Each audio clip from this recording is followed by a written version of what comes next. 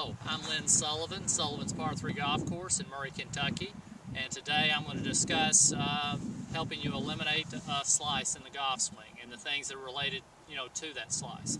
One of the relationships with this slice is going to be the grip, and the grip that I would suggest is that you hold it in the fingers such as this. The muscle pad of the left hand goes over in this position here, so the left hand falls in this position.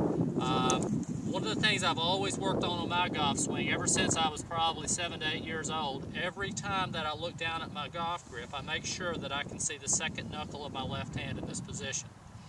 With my right hand, I'm going to take the pinky of my right hand, and the grip that I prefer, and there's many options, but I do prefer that the pinky lays on similar to this. In my right hand, the fingers go on such as this, so that the right hand fits this way, over the top. Now, in relationship to a slice, gripping it this way, what happens with many golfers when they play, they take the club back, and in the process of making a good golf swing, the golfer doesn't realize it, but most people automatically hinge their wrist. And in the hinging of the wrist, the club face is in an open position.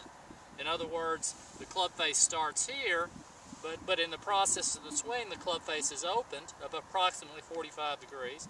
So as they take the swing down, the club face is still in an open position, such as this. Well, most golfers that I generally see that slice the ball, the biggest part of their slice is club face angle at the moment of impact. So at the moment of impact, the club face comes through just like this.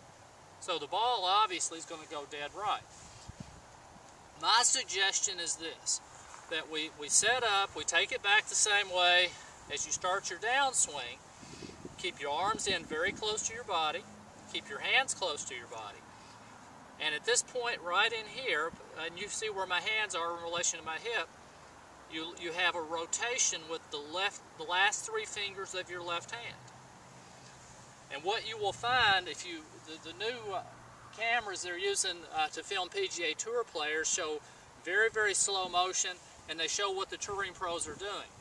And what you'll see on player after player after player, if you analyze it, is you'll see their hands in this position, the club face here, and you'll see with their hands close to their body, their arms close to their body, you're going to see the club face start rolling over such as this by the left wrist rotating, the hands rotating. And if you notice, my whole body is rotating as well, coming through the impact zone.